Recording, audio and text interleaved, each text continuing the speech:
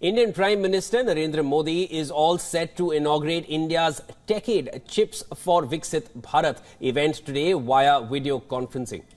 Prime Minister Modi will lay the foundation stone of 3 semiconductor projects worth $15 billion, and students from over 60,000 institutions, along with leaders from the semiconductor industry, are expected at the event. Through these facilities, the government aims to strengthen India's semiconductor ecosystem. The 3 projects will also lead to more job opportunities in the country. It's estimated that over 20,000 advanced technology jobs and about 60,000 indirect jobs will be generated through these facilities.